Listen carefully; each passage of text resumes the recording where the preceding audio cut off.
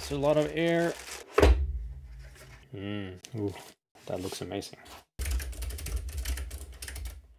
Hey everyone, welcome to my channel. The keyboard is one of my main tools. I eventually landed on this classic. It's the Apple keyboard.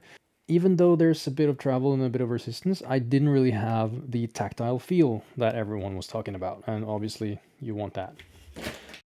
I ended up with a custom-made WASD keyboard.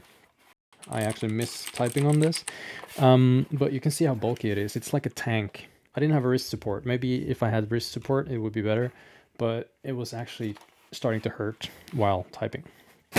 This is the Apple Magic Keyboard.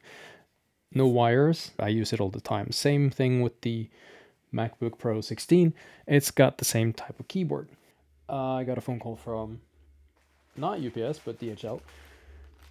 And it's right here. Properly padded.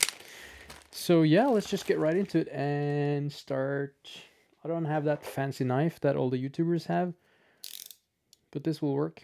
So let's start by opening this baby and see what's inside and see how it works. And I changed my mind. Apparently you are supposed to have this super Rambo knife, so poke it a bit. Ouch. All right, that's a lot of air. All right, so I ordered the keyboard, the K3. I ordered some extra keys. Oh wow, this is a small box. Holy, that's a compact keyboard. The palm rest, it's got the nice pads there so it won't slip around on your desk.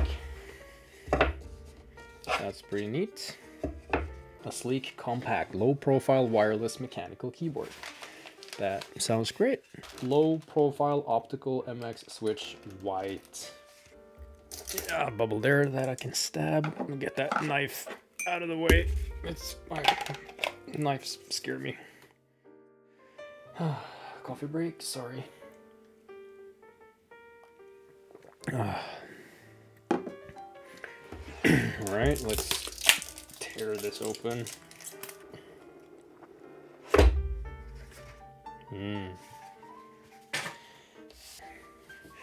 Keychron K3. So there's a nice quick guide. You got the Bluetooth mechanical keyboard. That should be online in 2021.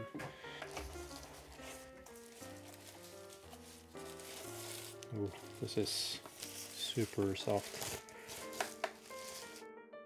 Okay, it's protected. There's got the blue switches. It's got these padding, so it's raised a little bit, just a little bit of the desk. That looks amazing.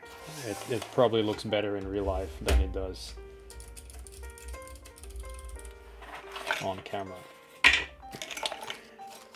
This will help you take off the keys, and this will help you remove the actual switches if you want that.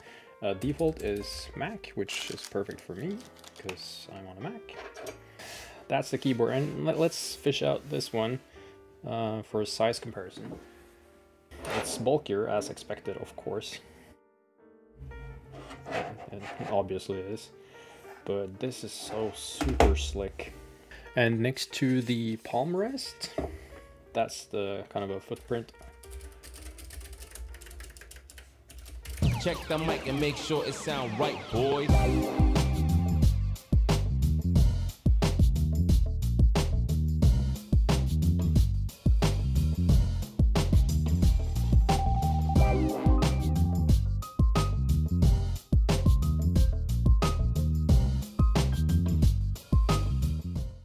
So with a plastic bottom and an aluminum frame, it feels a bit more premium than some of the full plastic ones. It's got a bit of a flex and it stands perfectly weighted and balanced on the table. It's elevated a tad, but if you'd like it even lower, you can replace the small rubber feet with some shorter ones that come in the package. It's got a 75% layout, 84 keys. You have access to the function keys as well as the arrow keys. That's something that you don't have on the 60%. It comes in two versions, one RGB backlight and one with a white backlight. $10 separate the two. I think it's a shame that human brain power went into something as stupid as dancing lights on our keyboards, but maybe you can impress some of your friends who never saw that on a keyboard. Funnily enough though, I did find a use for the lighting, and that's when you actually need to see if you clicked a key. And so what I use one of the light settings where you just get like tiny light when you press the key. Pick up your favorite switches during checkout. I got my hands on some low profile Keychron optical hot swappable Clicky blues and some linear whites. And after typing on the white switches for a week, I realized that I would like to get a bit more actuation force as I tend to misclick, so I would probably opt for the black ones. The white ones are really light and the click registers right away.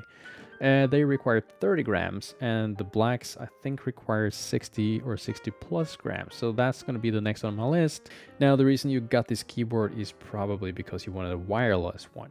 So if you don't have that fancy looking braided aviator cable, you can use it with no wires at all, aka wireless. Now the battery supporting this is a 1550 milliamp hour battery to keep you going for up to 34 hours. Bluetooth 5.1, make sure you can pair it with up to 3 units, and I've paired it up to my MacBook Pro, my iPad Pro, and the iPhone. And the pairing is pretty straightforward. You hold FN and 4 for a few seconds, and it should be visible in your Bluetooth settings. Now switching between the units is as easy as 1, 2, 3. Seriously, it's just FN, 1, 2, or 3. The keyboard goes into sleep mode after 10 minutes of idling to save your battery, but you can turn that off by going FN plus S and O together for 4 seconds.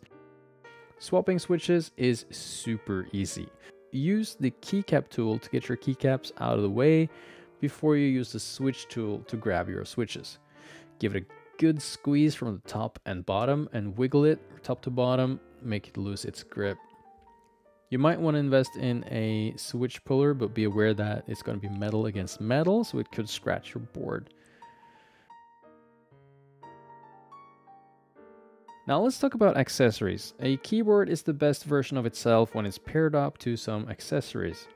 Now you can get the wooden wrist support to make sure that you don't have to quit your job from wrist pain, and you can get a nice Saviano leather travel pouch. I didn't get the one myself because I couldn't really imagine traveling around with this keyboard, but I do see now that I actually want to bring this keyboard when I go outside to work.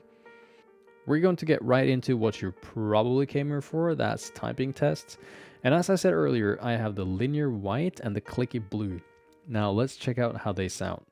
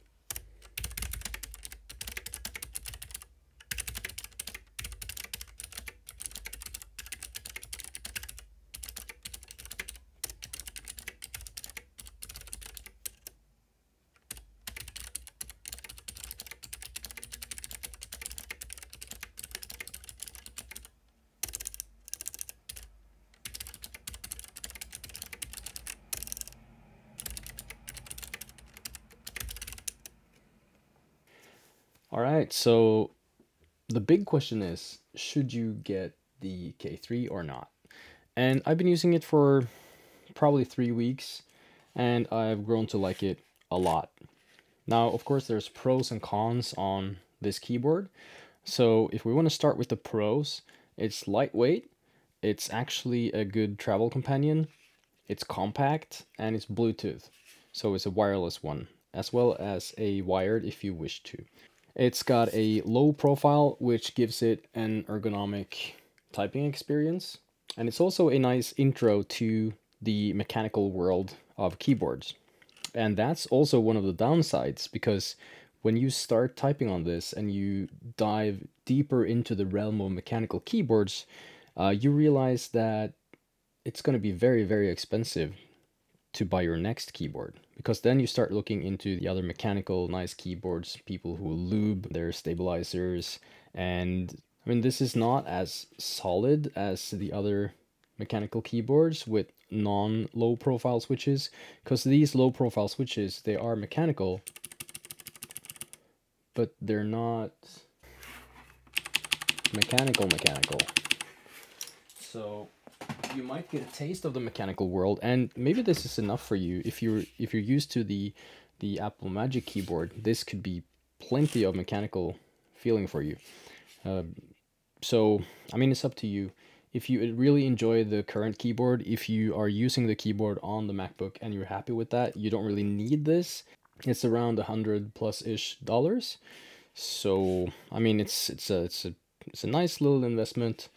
And yeah, it's a good keyboard to type on and everything. So I'm really happy with it. I haven't really decided if this is going to be my new keyboard or not, but yeah. But if you want to give it a try, I say just go ahead. And the worst thing that can happen is that you sell it. If you like this and want to see more of this content, make sure you subscribe so you'll be the first to know whenever any new content is out. Thanks for watching. Hope to see you again next time.